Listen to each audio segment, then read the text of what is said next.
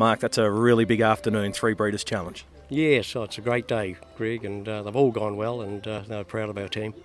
Just looking at the way the race has panned out, probably kept under wraps, got the front, and everyone expected him to. But the other 2 winners, I think even you'd be a little bit surprised that races didn't go to plan.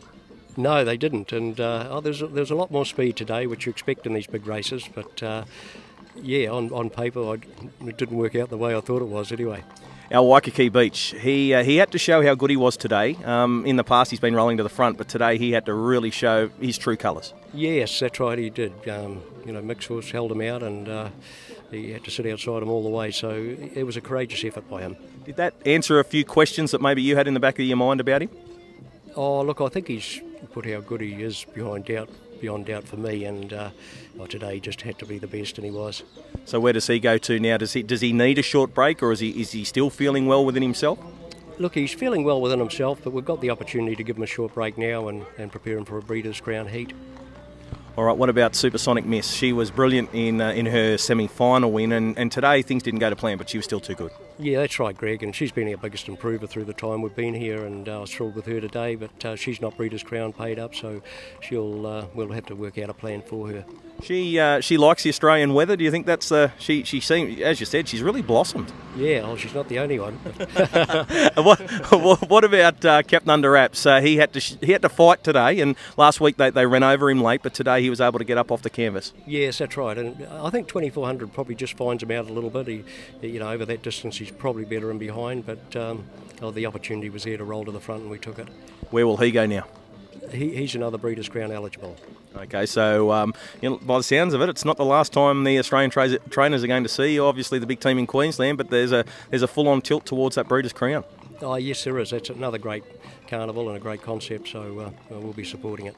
We did speak to you in the presentation about the amount of hours that goes into buying the yearlings that you go through every season. There's a lot of work that people don't realise that goes into that process.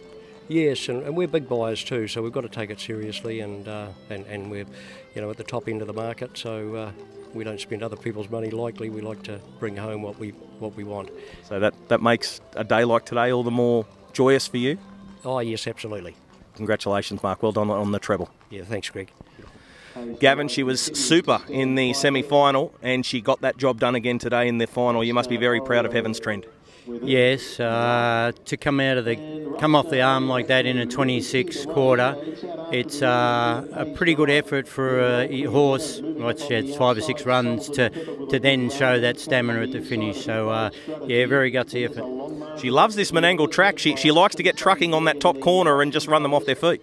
Yeah, true. I was a little bit concerned after the early burn that getting rolling that far from home can be their undoing sometimes, but yeah, it just shows, she's a classy little animal. Emma Stewart and Clayton Tongan do a remarkable job, especially with their young horses, and that's another great training performance. To pick that filly up after what she did here a fortnight ago in Australasian record time and get her to do what she did today, that's a really good training performance. Yeah, I go along with that. Couple of trips up the highway to boot as well. It's not an easy thing, but I must say that filly takes everything in a stride and doesn't seem to phase her on the outside anyway. What about her makeup? How big she is? What do you think? Is there some room for growth? I think so. Just looking at her, and I mean, some horses develop later than others, and but yeah, maybe she might be a good 2-year-old, and then the others might catch up to her next year, maybe, but only time will tell. And it's good to see the owners pick up their first Group 1, the Edwards. Yeah, quite right. They've put quite a deal of money in the industry, and yes, good to see that people that are prepared to put the money in can get a return, and yeah, they're going to do well with this one. And you'll go to Queensland with her to drive her there? That's the plan, I believe, yes. The system up there is that they're ranked, and she's ranked to get a run, so it's not a matter of running through heats or semis. So yeah, I imagine provided she comes through today well, she'll be there. Congratulations with the Breeders' Challenge win, well done. It's always a pleasure, thank you. Well, Jack, winning the Rising Stars for 2015 must be a big thrill.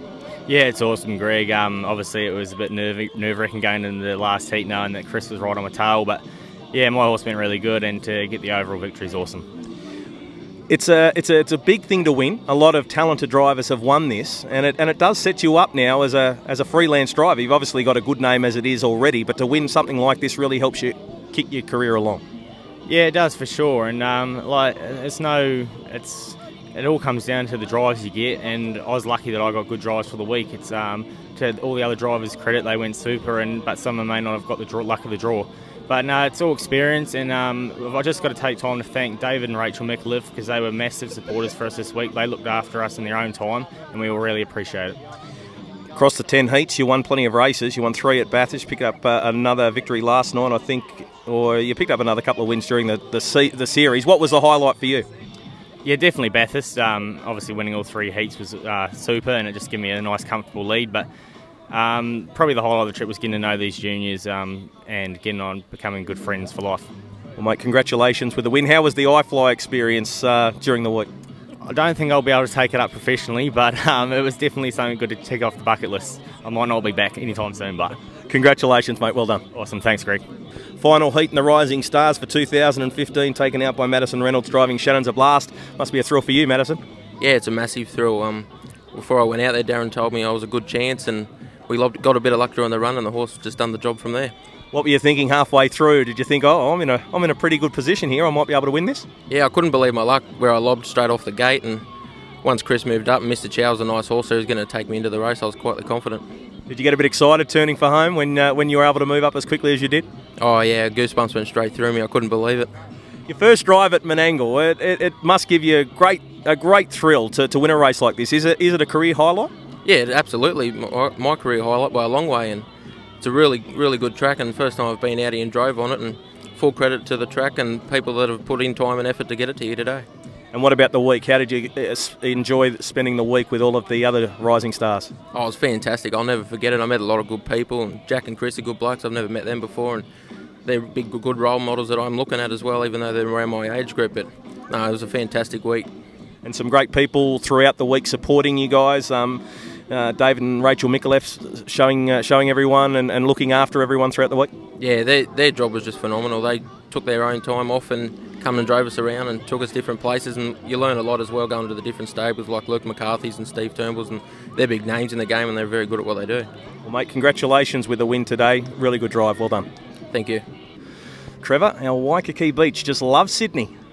Oh, he certainly does. He's getting to know the track pretty well. He's given you a lot of thrills, this horse, and he's only had the 9 starts. It could be the start of a very long ride with him. Oh, you had to be the best today, and he proved it.